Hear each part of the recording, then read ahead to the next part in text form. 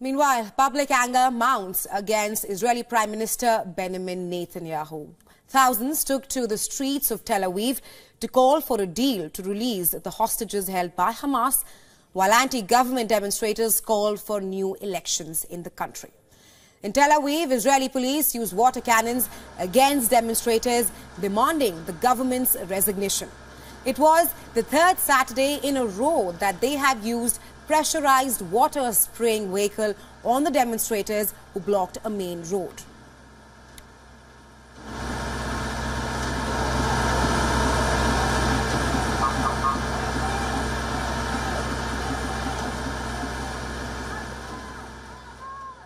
I think that someone in this government, whom mostly none of them ever served, and they don't want it, they don't send any of their families to the army, they need to take us seriously, because we are not going to die or to be their ships.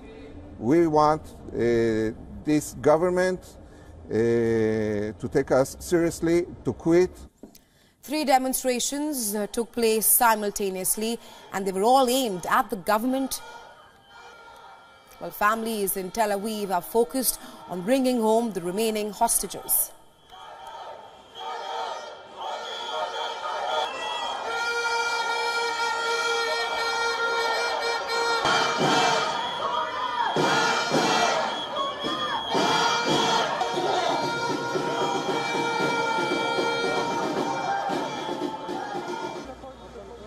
We know that Hamas get answer to Israeli government, and we hope that soon as possible all the hostages will release, and we hope that Israel will agree with the Hamas offer, okay? And we know that tomorrow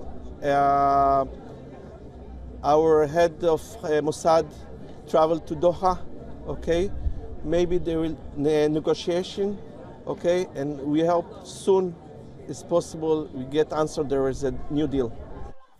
About 120 hostages were freed during a November ceasefire that also led to the release of hundreds of Palestinians from Israeli prisons.